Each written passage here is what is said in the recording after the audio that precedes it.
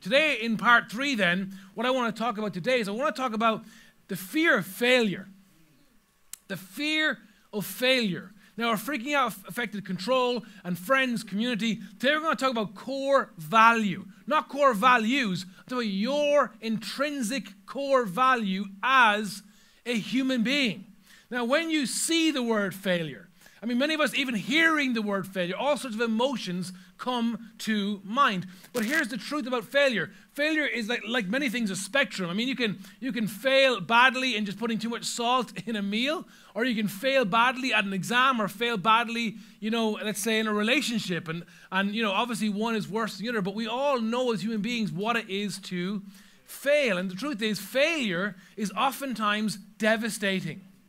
In fact, many of us in the room, many watching online right now, many of us here today, connected and engaged, many of us are still living out choices or consequences or living in the rebound effect of a failure, whether it's our failure or someone who failed us and had devastating consequences. See, failure is a very powerful thing because failure has the power not only to affect us, but actually to shape us, to shape our identity, to shape our confidence, to shape our future. Failure has real-time causes. We know what it's like to be in failure, to be failing, to go through failure, but failure can also have lifetime consequences. And we're going to talk a little bit more about this later on in the message. But here's some just general stats about failure as we're trying to do every week in this message, just get a grip of what's happening out there in our culture. Nearly 50% of adults admit to having a fear of failure. Now, I think that's higher, but in this survey, 50% or more, 50%, just under 50%, admitted to having a specific, not just fear, but a fear of failure in particular. That means just under half of this room and half of you watching online are in a place where you're afraid of failing, whether it's at marriage, whether it's with a business, whether it's at school, whether it's in music, whether it's in life. You just have this fear of failure. 1 in 3 people struggle with fear of failure. So again, a third of this room right now in this very moment or online are struggling with a fear of failure. And shockingly, believe it or not, we're told that this fear of failure can start as early as 5 to 6 years old. As kids are getting into school and building, relationships outside the home for the first time and getting a little bit of independence, that's where this fear of failure can begin to take a grip of our lives. And if we don't have solutions, if we can't find help, if we don't find an answer, this fear of failure can paralyze us for the rest of our lives. Now, as we talk about failure, let's break it down. What do we mean by failure? Well, in the English dictionary, the word failure is defined as not meeting a desirable or intended objective, which results in one not feeling successful. This is very important, right? Because there is this sense, especially in our day and age, especially in the Western world, where we desire to be successful, right? None of us get into something without hoping or wanting or working towards its success. I mean, we just don't do that. That would be a waste of time. Very often when people ask us for our time, hey, you want to come see this or come do this? Or maybe you're here and you've never been in a church before, watching online, and you're thinking, I'll go check it out, but I don't want it to be a waste of my time. So we're always kind of trying to power up things in our mind according to how successful it will be for us. But what happens in a success-driven culture when you can't be successful? When you don't experience success, when you're told you're not successful, when you look around and everybody else seems to be succeeding, but you seem to be failing. See, in our cultural kind of vernacular, failure is not making the mark. Failure is this idea. There's a standard out there. There's a standard when it comes to your natural beauty, okay? And if you don't cut cheese on Instagram or TikTok, you're not going to make it in life. And we laugh at it, but it's actually quite sad because so many people feel like they have to doctor up their own image to show the world a better version of themselves. Why? Because the real version of themselves does not meet the mark. Now listen carefully, especially if you're a young woman. If the person who eventually you find and end up marries you because of what they saw on Instagram, Instagram can't sustain your marriage. You can't live your life with an airbrushed version of your reality. You are who you are. As we're going to see, you're made the way you are on purpose, and you are beautiful in God's eyes. But our culture has created this thing of where if you don't meet the mark, whatever the mark is, maybe it's a grade in your leaving cert, the amount of points you get, maybe it's the income you have, maybe it's where you live in the Dublin area, what number comes after Dublin, you know what I'm saying? Maybe it's all these things. There's a mark out there and we don't meet that mark. We feel like a failure. Failure is not having also what it takes. Fear is this idea that I'm not going to even try. I'm not even going to attempt. I'm not even going to take the risk because if I don't have what it takes, what does that mean? For me, for my future, for my sense of self-worth, for my identity. And culture also defines failure as not being good enough. You're just not good enough to fit in this gang. You're not good enough to belong to this club. You're not good enough to be my friend. You're not good enough to go to that school. You're not good enough to get into that company. You're just not good enough. Now, when you see these cultural kind of definitions of failure, you can see why, right now a lot of people might be struggling with this. Maybe many of you in the room, maybe you watch it online, because we're constantly wondering, will I meet the mark?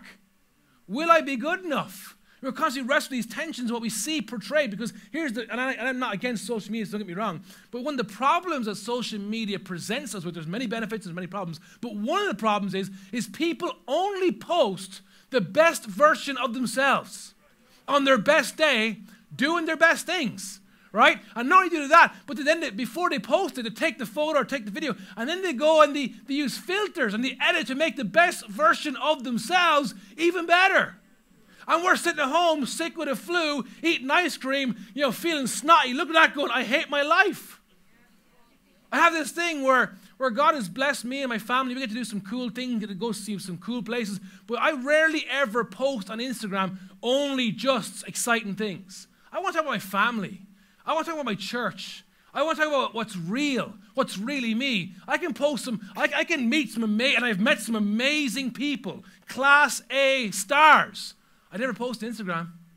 So I have no need to feel like people will think of me better just because of where I am and who I'm with and what I'm doing, because my identity is not rooted in what my followers on Instagram or TikTok or Facebook or whatever think of me. Come on, amen. Yeah, it's worth celebrating. And that doesn't make me great. That's just a decision I make, and you can make it too. See, our culture, all the time, we live in a day and age like never before. Why? Because think about, because of social media, when you fail, your fail is public. Everyone knows about it because it's on social media. Now, it's so interesting because when you think about failure, there's this wonderful question I love asking. It's the what if question. And what if is a powerful question, but it's powerful in two ways. If you're someone who leads towards the optimist side of the spectrum, what if can lead you to amazing adventures and innovations and opportunities. But if you lead towards the pessimism side of the spectrum, what if leads you down a road of, if it doesn't work, if it goes wrong, if I don't have enough money, if there's enough people, if I ain't good enough, if I don't make the mark, and we actually can talk ourselves out of life. Not just opportunity, we can talk ourselves out of life because we're so pessimistic. And here's the thing, very often the difference between an optimist and a pessimist is the fact that optimists, think about the word optical, the optimist can see something the pessimist cannot. Now the truth is this, whether you're optimistic or pessimistic in this room, you're still the same. You're a human being with your limitations, with your story, with your background, with your scars. We're all the same. We're all ordinary people online in this place. But the difference between an optimist and a pessimist is the optimist sees something beyond themselves that enables them, gives them courage to take the risk anyway. And one of my goals for you today is that when we walk out of this room, when our time is done, that we would ask the what-if question in an opportunistic sense. In a sense that, maybe there's a God out there who loves me, has got a plan for my life, has got a purpose for me. What if I obey him? What if I follow him? What if I give him my life? What if you're watching or here in the room and you're skeptical, what if he is real? What if he is who he said he is? What if Jesus Christ did in fact rise from the dead? What if? You see, in our culture, there's this battle between success and significance. Because we idolize wealth and we idolize fame and we idolize popularity, we think to be successful gives us significance. When in actual fact, I want you to see today is that by being significant, you are a success. See, if our success is something we grab from the outside and pull it in, it won't last. But if our success comes from this internal place of significance, that we know who we are and we know whose we are and we have a sense of where we're going, then no matter what we do, no matter what happens to us, no matter where we go, we can experience success. See, our culture defines success as what you do. Is that the first thing we do when we meet people? We meet someone, we go, what do you do? And immediately we're just sizing them up. Are they better? Are they worse? Are they more? We're just trying to figure out where they fit in the system. And oftentimes we make little judgments, even sometimes subconscious judgments, about another human being because of what they do. This question is the bane of my life. People ask me, what do you do? Where do I even begin to? I'm a pastor. Well, of course, if you come from a nation, if you're watching from a nation that has churches like this and pastors, oh, no problem, you have a box for that. But if you're like me, grew up in Ireland, grew up in a different religion, never really experienced Christian church, don't really get it, and you tell someone you're a pastor.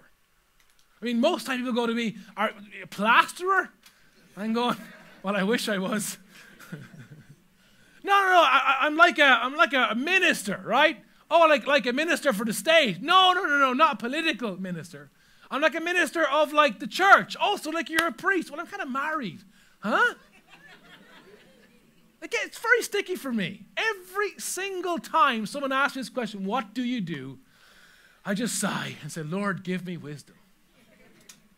Because beyond me trying to clarify what I do, I'm totally tuned into the fact that they are going to make a decision about my value, my worth, and my significance based on how I answer that question.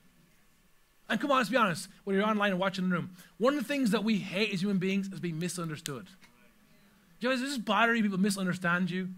Or people claim you said something you didn't say. It just really bothers us. And so when you try to explain what you do and they don't get it, and they're judging you for it, it's like, oh my gosh, how fair is this? That's why, let me tell you something, I cling to that scripture where Jesus said, blessed are you who are persecuted on my behalf, because it's like, man, I work hard. Okay, so success, our culture defines success by what we do. But God, this is really interesting. We're going to kind of bring it down now to God's word in a second. But God defines success differently. God defines success by who we are. You see, when we get who we are right, what we do lines up. But if we try to figure out who we are through what we do, we get lost and messed up. This is where the comparison trap comes in. We're always comparing ourselves. Now, comparison as a whole isn't bad. There's times where it's good to compare things, right? I mean, if you want to go buy something, just a couple weeks ago I was here, I wanted to buy a suit, I went to one shop, I looked at what was available, I got some prices, I went to another shop, I talked to prices, I negotiated, got the price down, because comparison sometimes can be a useful tool, right? But when we're trying to compare our worth to another human being's worth, based off our culture's definition of success, meaning if you have more money and more houses and more toys and more followers and more fame, therefore you are worth more. Even the idea of someone's net worth is disgusting.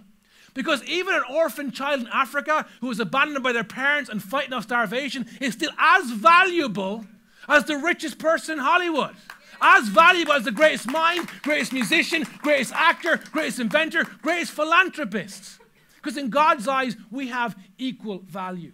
Regardless of skin color, ethnicity, religious background, disability, no matter what it is, we have equal value. Comparison is not helpful. Comparison is not wise. Because it attacks the very core of our being. It attacks our value. And wherever societies, historically speaking, were successful in dividing people into differential categories of value, what usually follows shortly after is atrocity. Because you can only logically and rationally accept the destruction of other beings if you believe they're less valuable than you. The Christian gospel is revolutionary long before its time. Because the Christian gospel teaches us that we all have value. So the question we ask ourselves today is very simple. What help do we have then when we have a fear of failure? What does God's word say to us to help us overcome this overwhelming sense of cultural failure? Well, to break it down, there's some things we need to know, and there's some things we need to do. Some things we need to know, and some things we need to do. So first of all, 4 things we need to know. Come on, TV. There we go. 4 things we need to know. Number 1, put up there for me. That's not it. And again, there we go. First thing we need to know, we need to remember everybody fails. Hey, imagine that. Every single person in this room, online, in the world, everyone fails. The failure rate in humanity is still 100%. And no one can avoid that. And so many of us, because we've been hurt by this in the past, we try to live our lives avoiding failure at all costs, believing that we can be perfect. We can have a perfect marriage, a perfect business model, a perfect song, a perfect team, a perfect record. We can have a perfect emotional intelligence. And the truth is, that does not last because it's not real. And when our perfect anything begins to become imperfect because we're imperfect, all of a sudden our worldview falls apart and we end up finding ourselves depressed. Because we have to remember that every single person fails. In the book of James, chapter 3, verse 2, and today we're going to look at a lot of scripture, so track along. And again, all the notes are in the Bible app, a YouVersion. But James said, we all stumble, and we all stumble in many ways.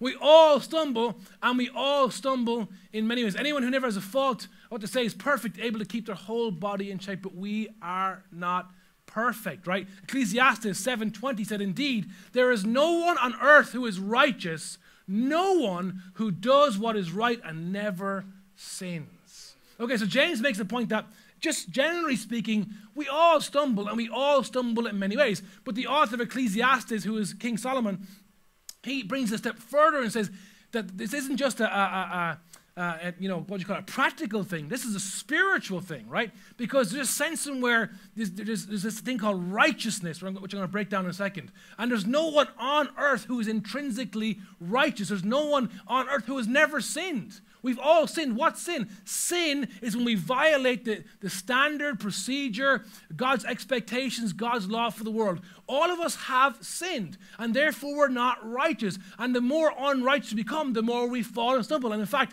if you want to get into it in a detailed way, what happens over time is the unrighteousness of our world becomes our nature to the point where we begin to act out its persona. We accept and we simply excuse our sinful ways because, you know what, I'm not perfect. Yeah, I know I should have been faithful to you in this marriage, but you know what, I'm not perfect. Yeah, I know I should have paid you back when I told you I would, but you know what, I'm not perfect. You know, I said I would, but I didn't because I'm not perfect. And what that causes is a circular experience of hurt, pain, and betrayal, which goes back to last week's message. See, Solomon says no one is righteous, and there's not a single person that never sins. So what can we do? Where's the help? Where's the hope? Well, this is why we need a gospel. The word gospel literally means good news. And the gospel message is this: Jesus, who was perfect, Jesus, who is righteous, Jesus, who never sinned, came in our place and paid the price for our lack of righteousness. So in exchange, we can experience that gift, and he took on our sin. Righteousness is the idea that we can stand before God innocently, purely, without hiding anything, because Jesus paid the price for our sin.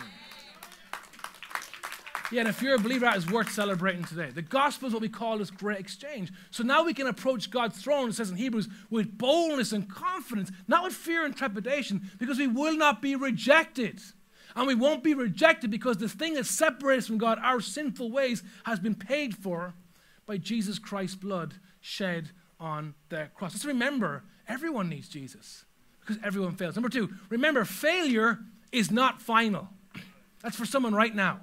I'll say it again. Failure is not final. What's another way of saying that? Failure is not forever. Some of you are still living in failure. You're still living in it. You're still wrestling with that business idea that never got off the ground, that relationship that didn't work. You're still living in the past.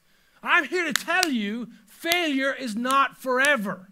The gospel isn't just a good news in terms of a salvation thing. The gospel, it makes us new every single day. It's good news because every single day that we turn our heart and affection and our mind towards God, the gospel renews us. It gives us a new chance, a new opportunity, a new day to do new things. It's why in Psalm chapter 40, verse 1-4, the author says this: when he was struggling, when he was failing, he said, I waited patiently for the Lord in my failure. He turned to me and heard my cry. He lifted me up out of the slimy pit, out of the mud and mire. He set my feet on a rock, and gave me a firm place down. What a great metaphor for failure. Verse 3, he put a new song.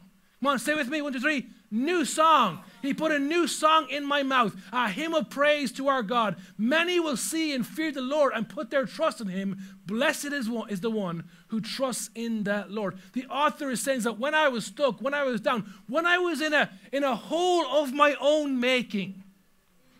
Y'all know the expression, you keep digging the hole, right? You say something stupid, right? You realize it, and rather than shutting up, you keep saying stupid things, and all of a sudden that hole gets deeper, and all of a sudden you realize, I can't get out of this thing. I need to be rescued. Well, the gospel is that God rescues us from our failure. Failure is not final. Failure is not forever. There's a new day, a new season, a new opportunity. Because of this, we can sing a new song. And when people see what God has done in their lives, this word fear is actually the word reverence. When people see what God has done in their lives, they will have a reverence for him. Like, wow, God really helped you. God really saved you. God really did a miracle in your life. Therefore, blessed is the one who trusts in the Lord. Maybe you failed. Maybe someone's failed you. Remember, failure is not final. Failure is not forever. God will take you out of the pit and he'll give you a new song. Number 3, remember, failure can make you stronger. I know we feel like failure comes about because we're weak. Oh, if only I was stronger when it happened, I wouldn't have failed, right? And that sometimes is true. However, what's almost guaranteed, depending on our reaction to our failure, is that our failure can make us stronger. You see, failure is not giving up. Failure is not getting up. I'll say it again, failure is not giving up only. Failure is not getting up. We all fall. You know, I don't know what kind of upbringing you had, but I played a sport called rugby. And if you don't get used to having your face in the ground, you're not going to be good at rugby. Because a lot of the game you spent in the ground with loads of people on top of you. Rugby, one definition could be, is rugby is the sport of constantly getting back up again. Of saying, I got to go again. There's more to be done. It isn't over yet. We're going to push. We're going to work together. Failure is when you get hit and you're on the ground and you say, I don't want to get up anymore. It's not worth getting up anymore. I can't fight for my marriage. I can't fight for this dream. I can't fight for my Christian faith and work. I can't fight for what I believe in front of my friends. I just don't want to get up anymore. All of a sudden, the slimy pit seems attractive because there's a sense in where, you know, the evil that we know is better than the evil that we don't know. But the minute that we say, man, I failed. Man, I screwed up. Man, you know, I really wish I hadn't done that, but I'm determined to get back up again. All of a sudden, by definition, that isn't failure. Failure is staying down.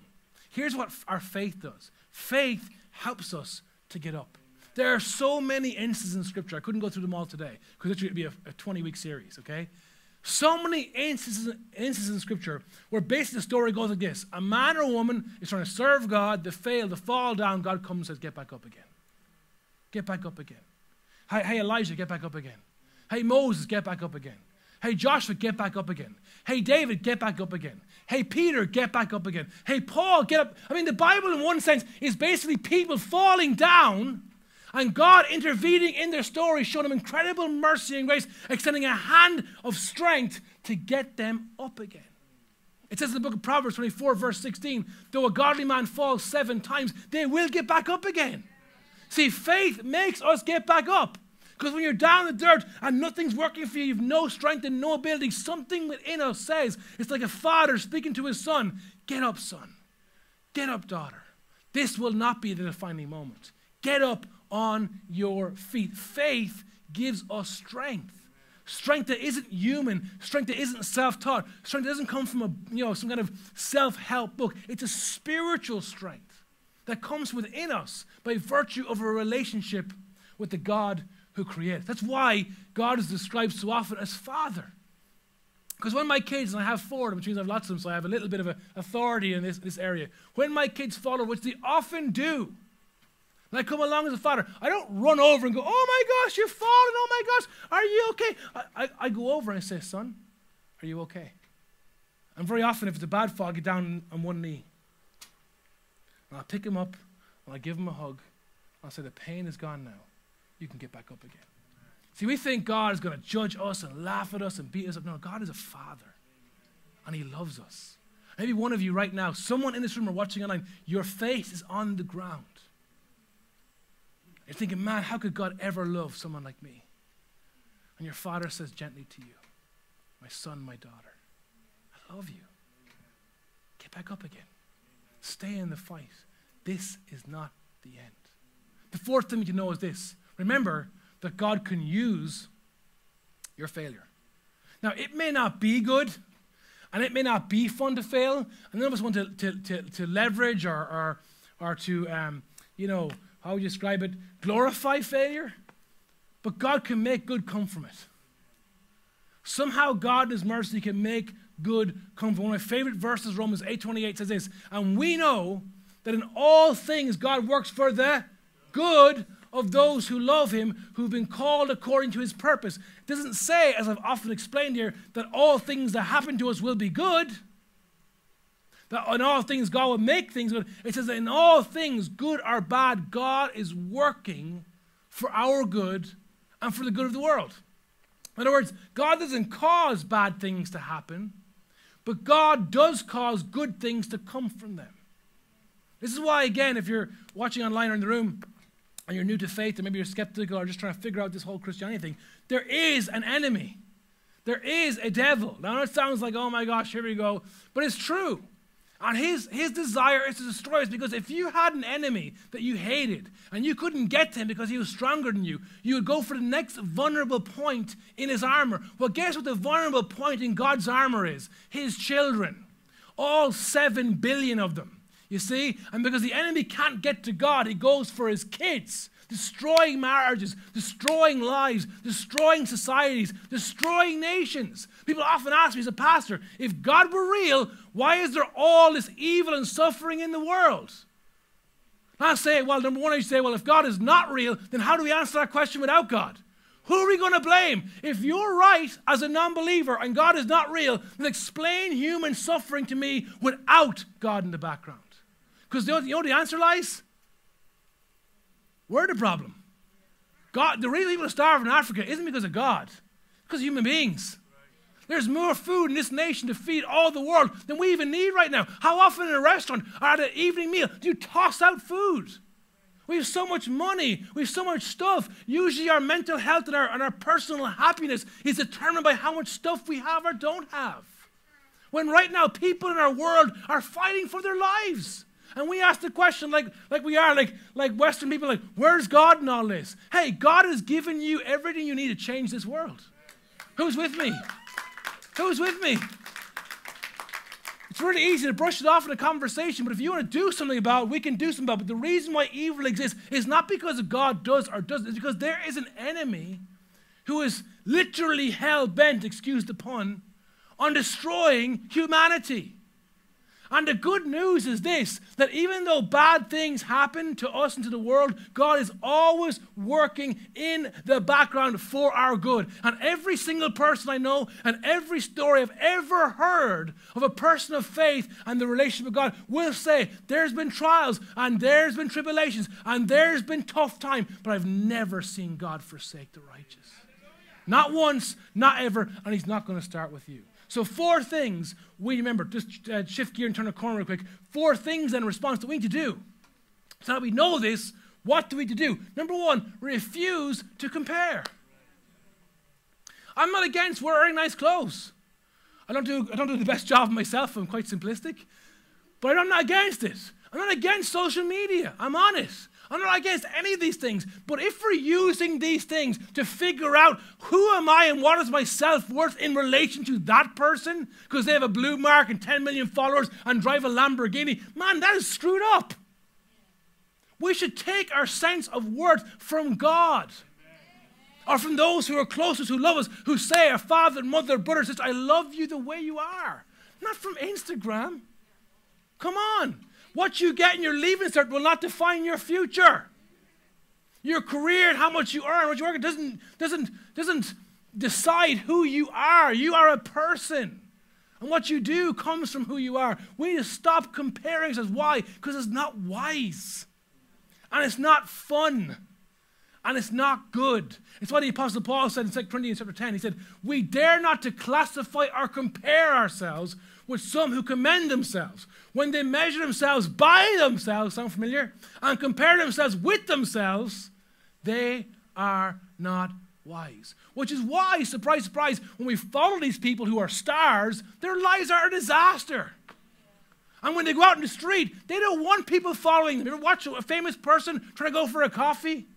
Because they realize that when they're on the red carpet, dressed up to the nines, the best verse, oh yes, take the photos. But when I'm really me, wanting to go for a coffee, I don't want the cameras and the fame.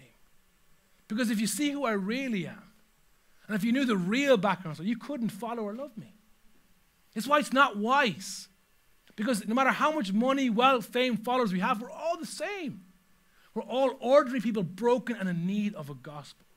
So if it's not wise to compare us, then what is the wise question?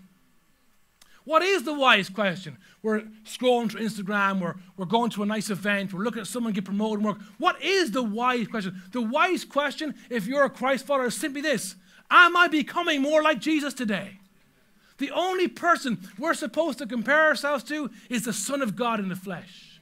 Because it's when we become more like Jesus that we become better, our lives become better, and the world becomes better. Because when we're like Jesus, we're less judgmental.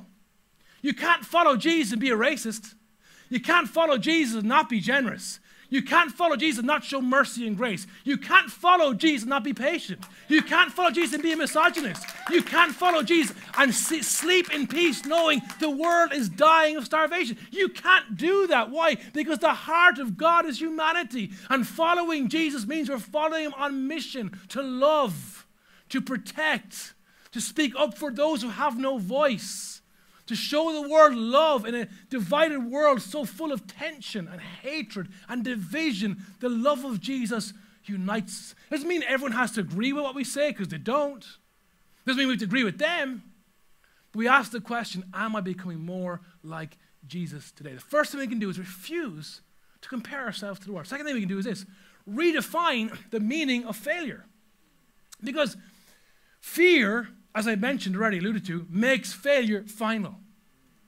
Oh my gosh, if I step out and do this thing and it fails, that's it forever.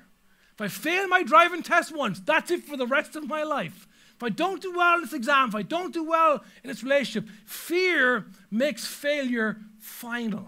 But faith makes failure useful. Faith says, God's not going to reject me because I screw up.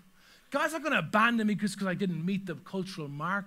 God is going to somehow work for my good in this failure. See, all of us have failures. And it's true. Our failure may explain how we got here.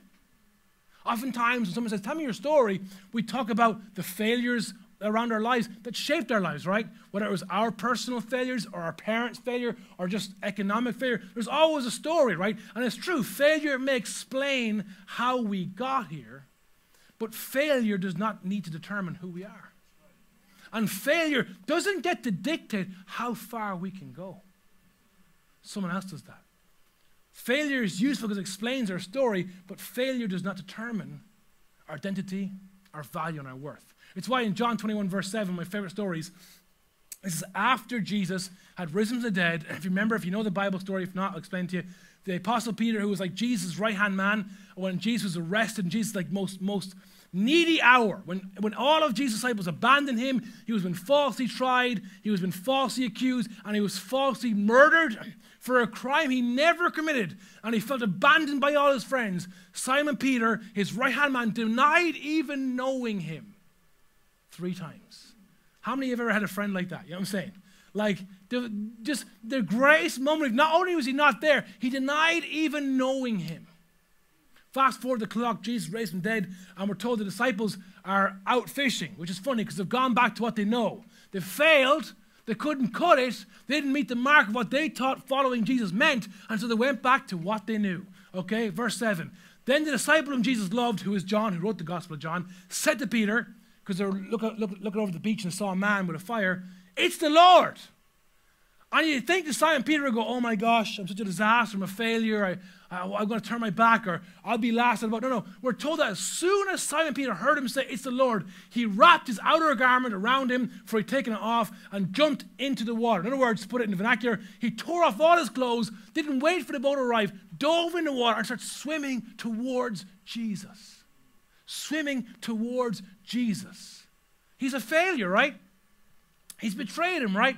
What was it about Jesus that Peter knew, despite the most significant failure of my life? If I can just get back to him, if I can just get close to him, if I can just cover this ground, I don't need to wait for the boat, I don't need to wait for everyone else, I just need to be near Jesus. See, the reason why Peter was a quote-unquote success wasn't because he didn't fall, it's because he fell towards Jesus.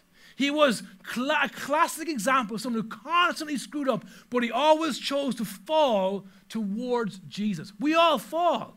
We're all going to fall. Some of us are falling right now. My question to you is, do you fall away from Jesus? Or do you fall towards Jesus? Do you go, man, I can't read my Bible today. I've not been good this week. I can't worship God today. I haven't been good this week. I can't, do we fall away from it? Do we go, I need to get in church, man. I need to get in his word. I need to get back to Jesus, because wherever I am and whatever I'm going to do and wherever I'm going to be, it's going to be with Jesus and not without him. So understand that we need to fall towards and not away from Jesus. Third one is this. We need to refocus on God. Refocus on God. God's love for us, as I've alluded to today, is not based on our performance, but God's love for us is based on our person. God's love for you is not based on your ability to act. It's based on who you are. And I know, right? It's crazy. It's crazy because you hear that and you think, in the room or online, how could anyone really love me for who I am? Come on, you know this. Even your own family probably couldn't love you fully for who you are. All of us have to turn on a little bit of a performance to be accepted in society. God is the only person in this world who sees you with nothing on. And I don't mean clothes. You see that too. But I mean in terms of the act, the facade, the mask. And loves you the way you are. And listen carefully. If you're a non-believer or a skeptic person or someone with another religious faith, you're thinking, all you want to get me to do is believe. That's true. That's 100%. That's my bias. So in case you're wondering, yes, I want you to 100% give your life to Jesus. That's out there now. But even if you don't, God still loves you. And God will not reject you. And God still wants to have a place in your life, because we're not loved for what we do, we're loved for who we are. Now, God wants to do some great things, but what we do from God's plan flows from who we are. It's why Paul said in Romans 5, verse 6 to 8, he said, you see, at just the right time, when we were still powerless, we had no money, no fame, no glory, Christ died for the ungodly. Very rarely will anyone die for a righteous man, though for a good man, someone might possibly dare die. In other words, very rarely will anyone die for the neighbor who was just righteous and loved God and served him. But for a famous person or a noble person, we might possibly even dare to die. But God demonstrates, God illustrates, God proves, God put his money where his mouth was. God showed us the fact of his own love for us in this while we were still sinners. Christ died for us. Christ didn't wait till we were righteous. Christ, so many people say to me, I can't come to church, I can't follow God because I'm not a good person. Like one day when I get good, then God. No. While we're still sinners, Christ died for the ungodly. God doesn't wait for us. God loves us the way we are. He's already paid the price for us to come before him and be in relationship with him. And our worth is not determined by what we do, but who we are in his eyes. The fourth and final one is this, is that we should replace our fear. Replace it what? Replace it with faith. We should replace our fear. Why? Because we all need to face the fear of failure. You can't go on in life hiding under your blanket eating ice cream. It's okay for a day or two, but someone's got to pay some bills, right? So people are going to come looking for you if you don't start answering text messages after 3 or 4 days. At some point, we need to face the fear of failure.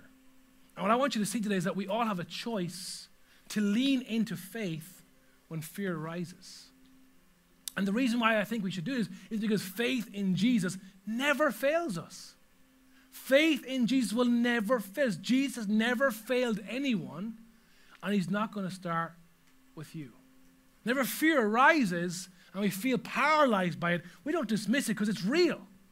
But rather we replace, okay, I feel all the tension of the emotion of fear, but I'm going to not focus on, I'm not going to lean towards the pessimistic side, the humanistic side. I'm going to lean towards the faith side. I'm going to lean towards, man, God loves me, and God is for me, and God is working this somehow. And I can't see it, I don't understand it right now, but I trust in his goodness. I trust in his person. I trust that he will not fail me. It's why in Isaiah 41 verse 10 it says, so do not fear, for I am with you. Do not be dismayed, for I am your God. I will strengthen you, and I will help you. I will uphold you with my righteous right hand. See, faith and trust isn't just an act or an event. It's a journey. It's a relationship.